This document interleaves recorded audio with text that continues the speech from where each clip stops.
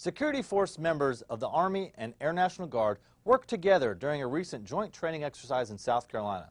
Tech Sergeant Carl Clegg reports. The Army and Air Force switched roles recently for a joint training exercise, where the Army brought the aviation assets and the Air Force provided the ground troops.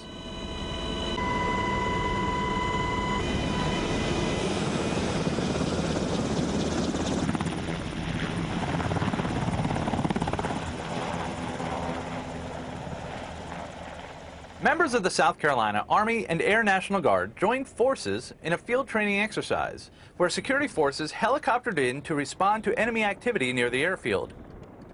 They also treated a wounded airman and later called in a 9-line medevac request. Classroom training is good, but when you get your boots dirty and your heart pumping furiously in a realistic training exercise, it's easy to forget what you know. And one thing I learned out of this experience was that preparation is the key, but when you're in the woods and there's trees everywhere, it's very easy to get your different group, what we call fire teams, broken up, mixed matched. It's hard to see everybody, and then it just slows the mission way down.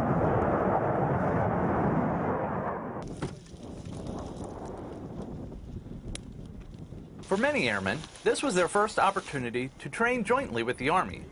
And by all accounts, the mission planning paid off. What I saw come out of this was a sense of purpose to complete a type of mission like this. The coordination, the preparation, and as it all comes together, how all the pieces fit together to have a successful mission. Reporting for 1st Air Force Now, I'm Tech Sergeant Carl Clegg.